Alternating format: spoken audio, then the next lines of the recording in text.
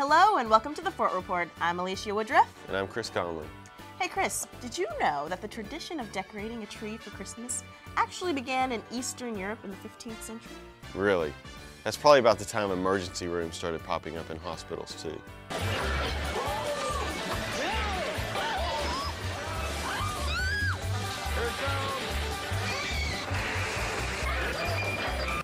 While you're tearing into your presents this year, it's good to remember that while recycling is important, much of what's wrapping up holiday cheer can't be recycled.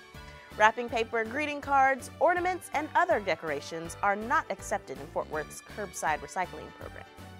There are plenty of ways to go green for the holidays. Reusing wrapping paper is a great idea. And for all the stuff you can't recycle, remember that you can place up to 2 extra plastic bags weighing no more than 40 pounds each outside the garbage cart on your first collection day after Christmas Day and New Year's Day. There's no shortage of holiday-themed shows at the theaters around Fort Worth. And it wouldn't be Christmas without a visit to the Jubilee Theater to see Auntie Explains Christmas. Full of music and laughter, Auntie narrates a classic Christmas story or two from her own loopy, tell-it-like-it-is perspective. The show runs through December 30th, except for Christmas Eve and Christmas Day, so the cast and crew can get ready for Santa's visit. It's also a great way to add fun to the spirit of the season. For tickets and show information, visit the Jubilee Theater's website or call 817-338-4411.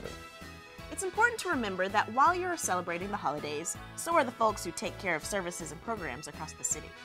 And so to keep you from dragging out your golf clubs for no reason, here's a list of some of the closings around the city during the holiday weekend.